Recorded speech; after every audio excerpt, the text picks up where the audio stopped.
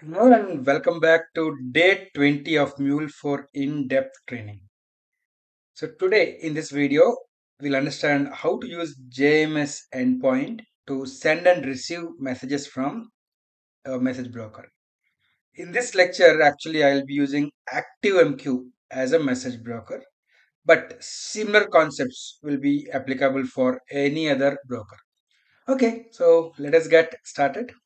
So in this lab, I'll be using Apache ActiveMQ as my message broker. The installation of Apache ActiveMQ is very simple.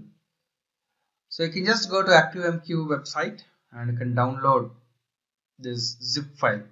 So I have this zip file already downloaded. I will extract here. Okay, that's all. And if you want to start ActiveMQ, it's very simple. You can just go into bin directory. Mine is Windows 64, so I'll go to Windows 64. I'll take this cmd. Then I'll execute activemq.bat. That's all. This will start. Oh, wait, I think I'll open my cmd again. Here I'll go to this. Okay, I'll just go to this Windows 64. I'll cd to this. Then I'll just have to execute activemq.bat. That's all. This will start my ActiveMQ. Let's wait until it starts.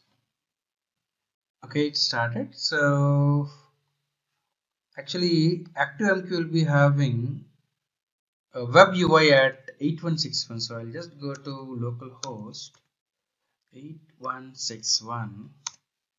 Yep. If I click on manage ActiveMQ broker, it will ask me for username and password. The default username and password is admin. So I'm giving this admin. Okay. Yeah, I'm here. I'll go to queues. There are no queues. I want to create a queue with name in queue. Okay.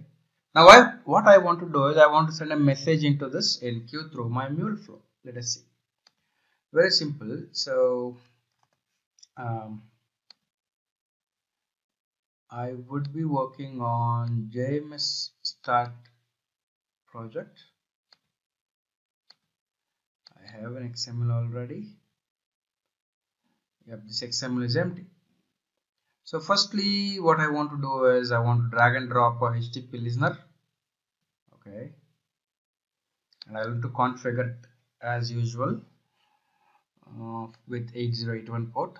So I'll take all the defaults. I'll click on plus.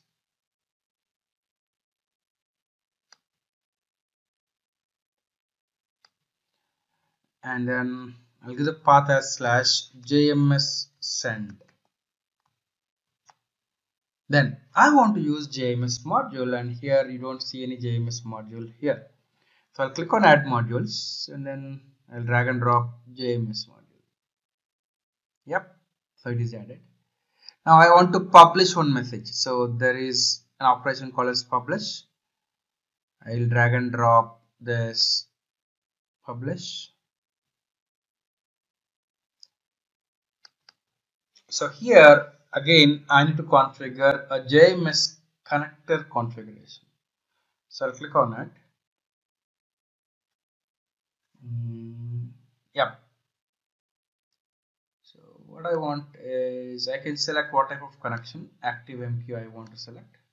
And then here I need to add the jars, ActiveMQ client jars. I'll configure to add a Maven dependency. Yep, here it is coming. I'll take the defaults, or if you are not getting it, you can just select search from here and then you can get it. I have ActiveMQ client configured, finish. So it should be automatically added in the build path. Okay, then I'll come down here. Actually, if you have worked with JMS into config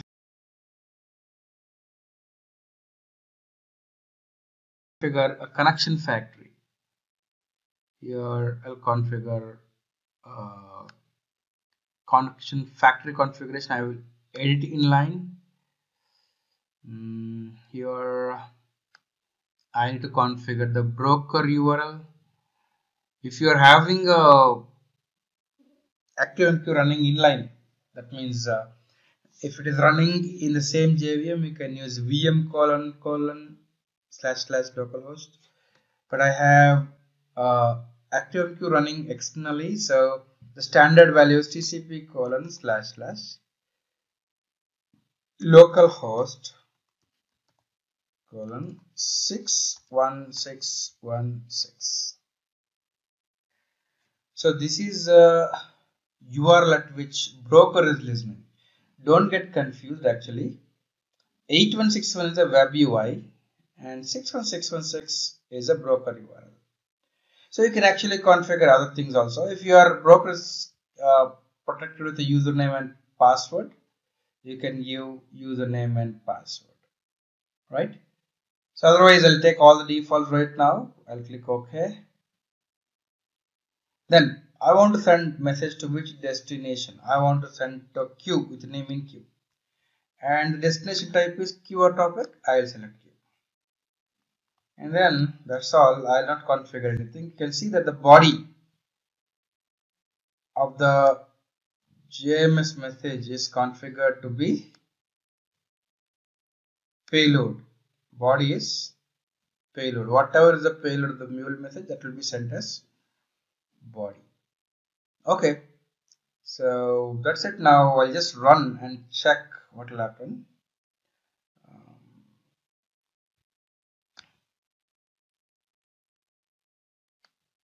After this publish, first of all, I'll drag and drop a logger. And here I want to print the payload what it is.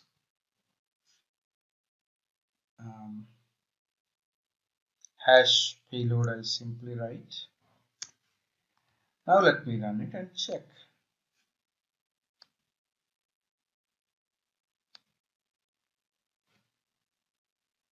Okay. So I need to give a request to JMS. So in this case I'll use postman to make a post request, because whatever I send as post body will become the body of the JMS message. Because if you see in the published, what should go as part of JMS message? Whatever is the payload. So I'll make a post request using postman. So whatever post body I'll send, that should go as a body to JMS message. Let's observe.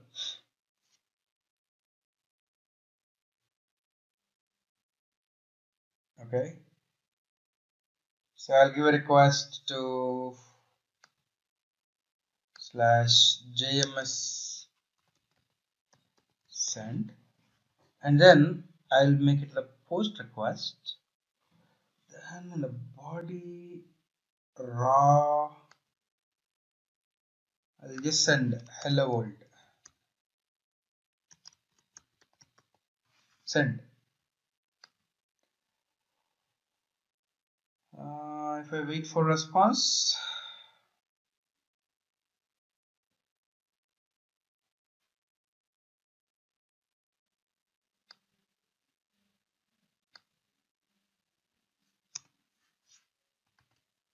still response is not coming. JMS send only, right? Yes.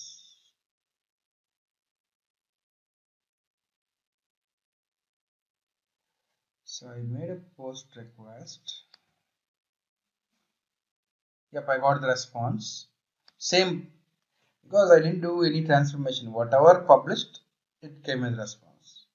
Now let us see the queue. I'll refresh. See, in the in queue there is one pending message.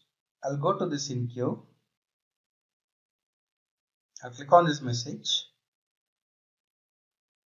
Is it same hello world? Yes. So I'm able to send message by using publish operation on the JMS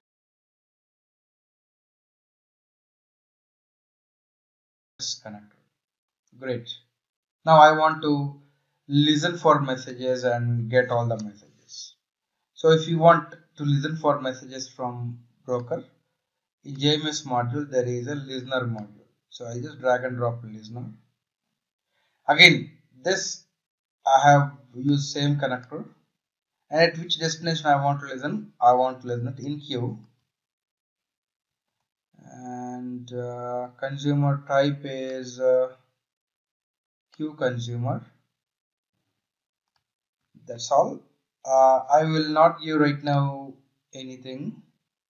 Here you can see the number of consumers as 4. That means concurrently 4 consumer threads will be polling for any messages in the JMS broker. Okay.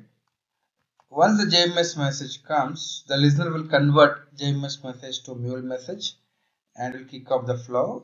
What I'll do is I just drag and drop a logger and I'll print here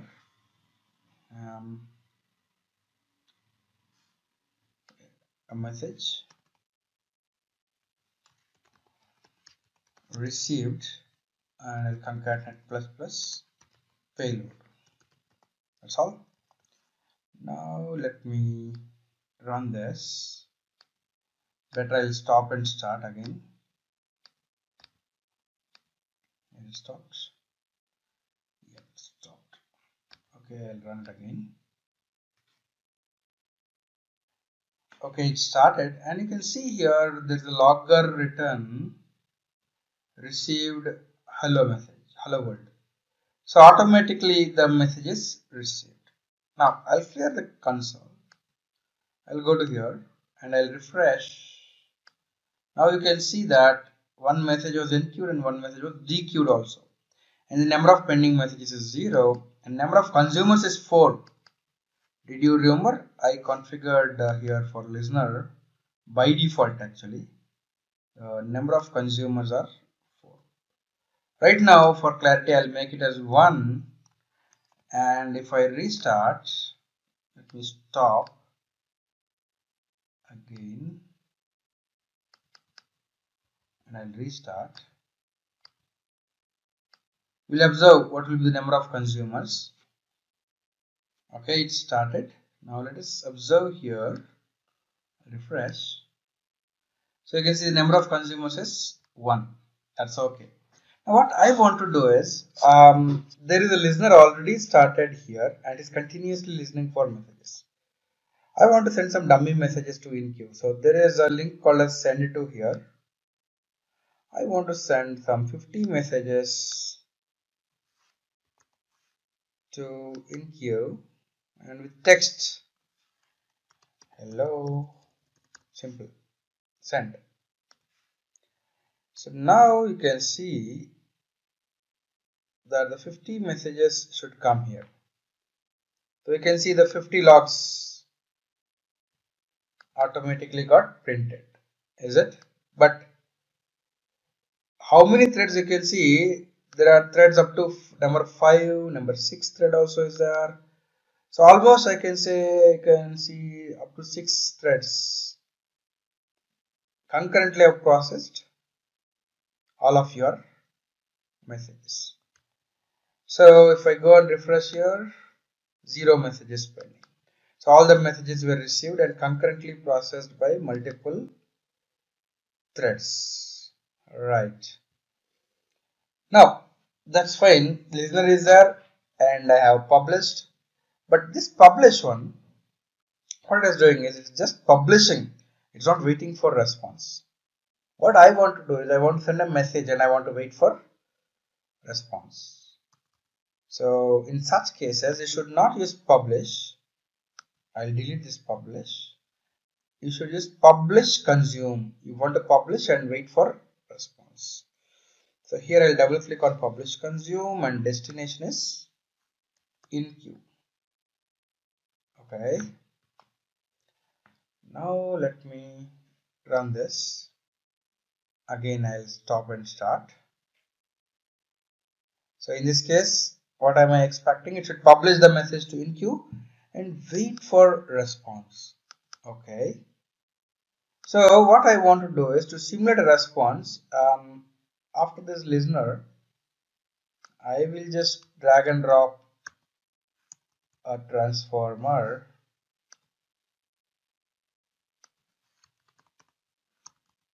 maybe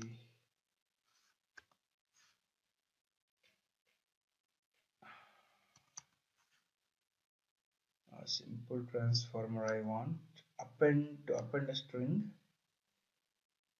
Um,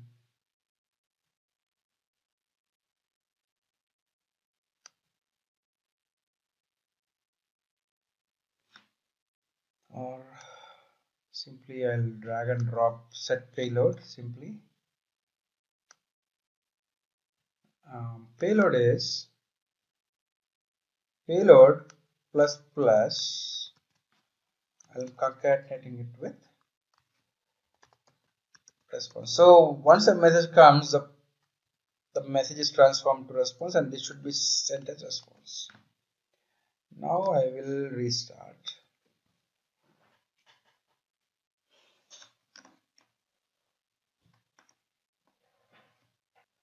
Okay, so to test, what I'll do is I'll send one message using Postman. Hello world. And let us see what response I'll get. Okay, response is hello world. Response. And if I see the console,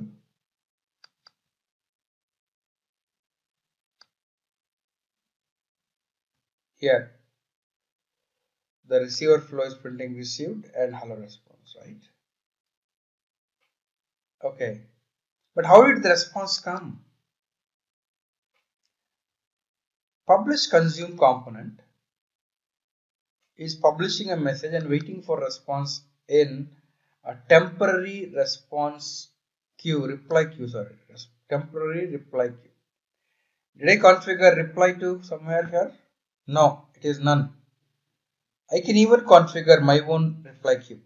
If I don't configure reply to header, what will happen? A temporary queue will be created and the response comes to temporary queue, and temporary queue will be deleted. Now, I want to configure reply to. I will edit in line.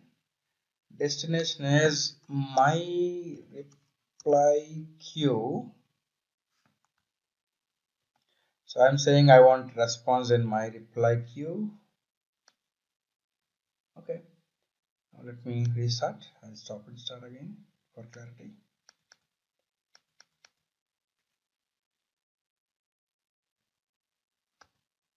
Running again. Okay, so again I'll give a get request, sorry, post request of this. Same thing.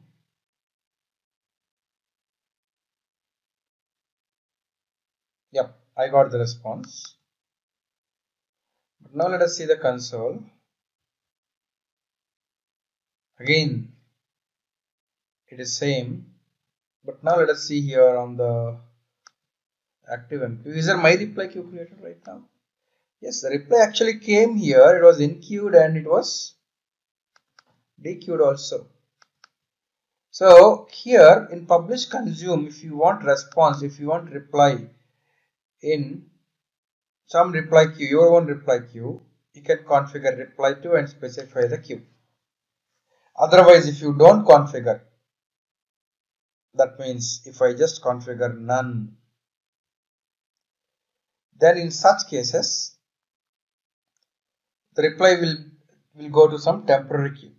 This publish consume component is going to create one temporary queue, wait for response inside it. Okay. Then this JMS listener will send the response back to that A1 queue. Okay. Okay, I want to tell you one more feature. In JMS listener, this will be listening for all the messages we have configured. It listens for all the messages of in queue. But I don't want to receive all the messages which are coming to in queue. I want to select based on some selection criteria. I want to select messages only which are having some, let's say, some headers. Take an example, every message also has a priority, right? I want this JMS listener to select only the messages with priority, let's say 8. What to do? So what I can do is in the selector, I can specify here selector JMS priority is equals to, let's say, 8. That's all. Now this flow will receive only the messages with priority 8. Let us see. I will run. In the meanwhile, I'll try to send one message with priority to in queue. So I'll go to queues. There are 0 messages in queue right now. I'll click on send to in queue. One message I want to send and priority 8. I'll just send a message, something like AAA. Send. Okay. It's still starting up. I'll just wait. Okay. So is that consumed? I'll refresh. Still here. What I did is I configured this message. Oh, I think I gave a reply to it. Okay, it was wrong message. So maybe I'll just purge all or delete this. I'll create one more queue in queue. Now to be very clear, I'll send to in queue, and I think where's priority? Yeah, here by mistake earlier I configured in reply to. Here I'll give priority 8. Now I'll send a message AAA. Now this should be automatically consumed. Let us see. Yeah, so number of pending messages 0, and I should see that it is consumed. Right. Okay. Now what I'll do is I'll send one message with some other priority. With priority say 7. I'll send the messages something like BBB. Okay. This should not be consumed. Right. So I configured my JMS listener with a JMS selector to selectively receive messages with these properties. So I just gave an example of JMS priority. You can use any of the message property to select. Okay, so I hope you understood what is a JMS selector. Okay, you have reached the end of this lecture. What you can do is now you can go to my GitHub repository day20. Here you have this document. Follow the instructions given in this document and complete this exercise before moving on to the next topic. So this video is a short video, less than 30 minutes. Try to complete it. And if you have anything pending from previous days, you can just utilize this time today and be ready for tomorrow. I'll meet you in day 21. See you.